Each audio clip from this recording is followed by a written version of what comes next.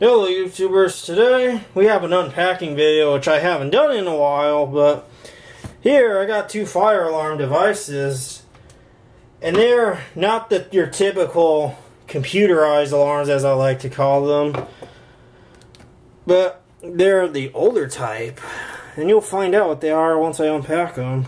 Probably judging by the title you might already know. Now, I just got this out of the mailbox right now. And check this out. This is one of those System Sensor L series alarm boxes. I'm gonna keep that I'm gonna have to keep that box. It's kind of cool. But I was surprised when I found that in the mail. Like, huh, it's an L series. Yes, I've seen them everywhere, especially at a lot of Lowe's stores in my area, because they recently been upgrading to L series alarms and putting a new firelight panel in place. So yeah. Let's get unpacking. I'm going to try to be careful not to really damage this box because I want to keep it. You know, it's collectors. If I could get to it. And then, of course, they put some tape around the little opening here, so they really don't want to hurt the box too much. If I could keep it in frame. The purple post-its is obviously the address. I'm just blocking it. In case you're wondering, all the shipping info and whatnot. Make sure there is no papers on the inside. Oh, there's tape on the side. Yeah, some sellers like to do the tape on the sides, which I guess is good. Better than having your stuff arrive all damaged. I don't know which one this one is, and I think I already know because I saw the paper here. Put that off to the side. I think I might know what this one is. Get this cardboard and all this stuff out of the way. Oh, I know what this one is. I know this alarm. I almost dropped it, and it has a lot of weight to it.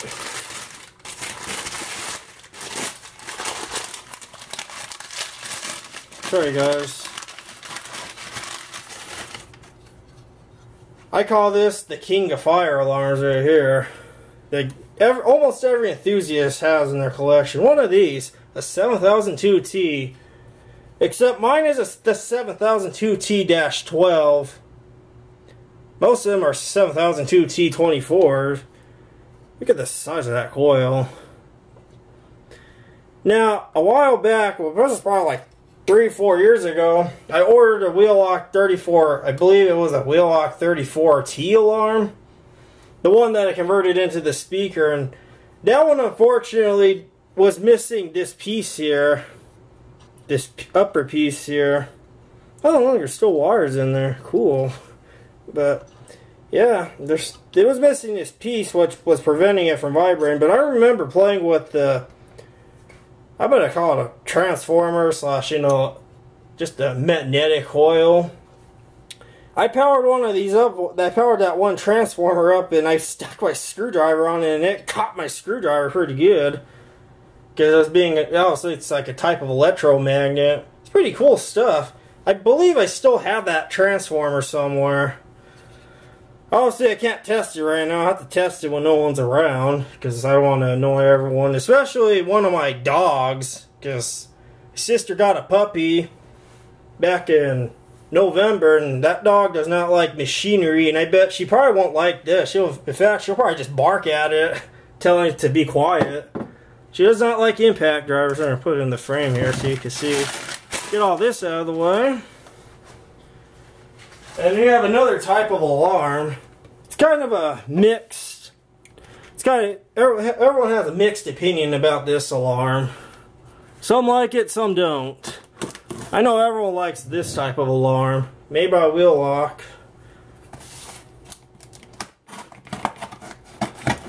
And I believe this one was new in the box.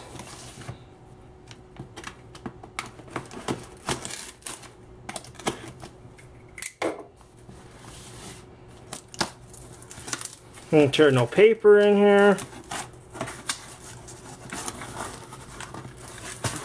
I think this one's got, okay, here we go. Something you might already know already here. And right here we got another mechanical alarm made by Faraday. 6230B.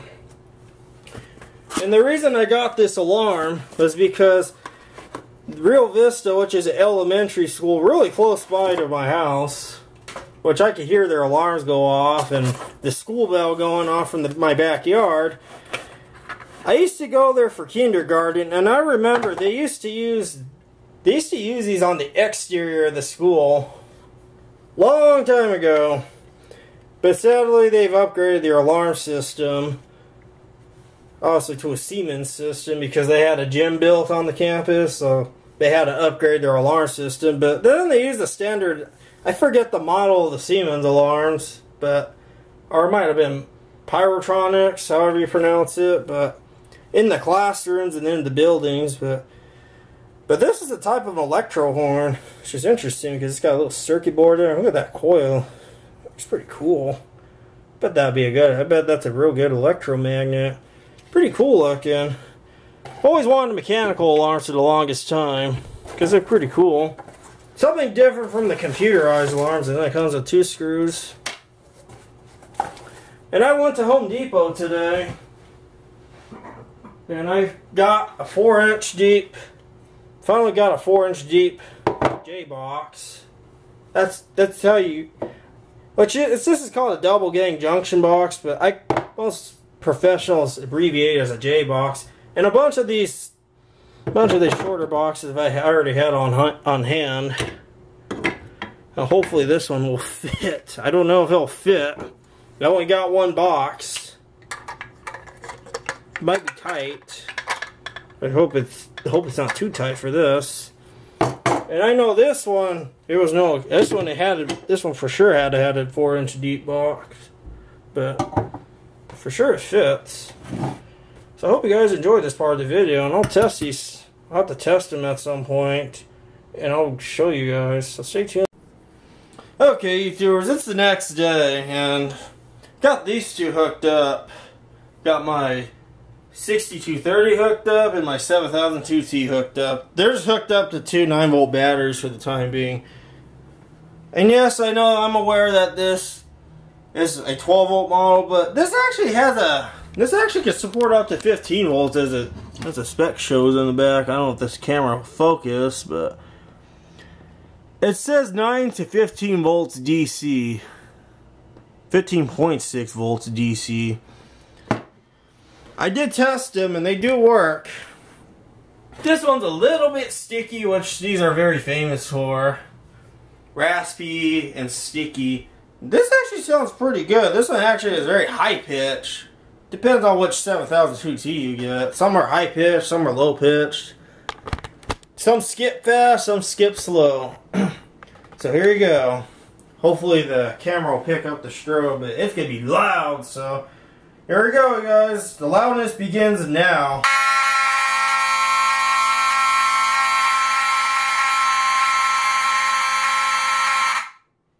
Yeah, that's pretty loud.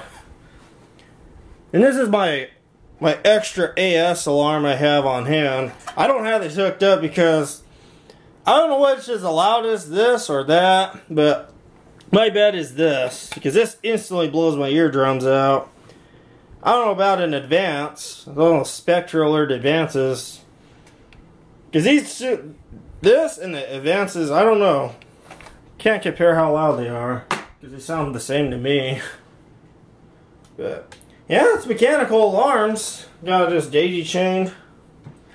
Now, I'm thinking about putting something together in here. But my concern is, I was hoping this would sound low pitch with the 18 volts, but this, I guess it depends. I want to put both of these in this room, but they're not going to be on my existing alarm system because I want to strictly keep that low frequency sounder. I kind of want these to be my entertainment alarms. Let's put it that way, my entertainment alarms. Hook like a little tiny switch. Hook a little tiny switch up. Maybe like get a dot of red nail polish and put a little dot of it on there to signify which one's alarms. Mechanical alarms. Because like I said, I've been to a couple schools that use these in the classrooms. probably the 24 volt versions, but one school was built in the late 80s, one was built in the 90s. So, and they use these. And I used to remember, I was like probably second and third grade, up all the way up until 6th grade when they had sadly changed these out for these, the white versions of these, because they had the gyms built. It was two different elementary schools. And I remember there was this one in the office at my last elementary school before I went to high school. It skipped really slow, and it was very low pitch. And there were some classes where it just skipped really ultra fast. I don't know, it depends on these. Very just amazed about the engineering of this.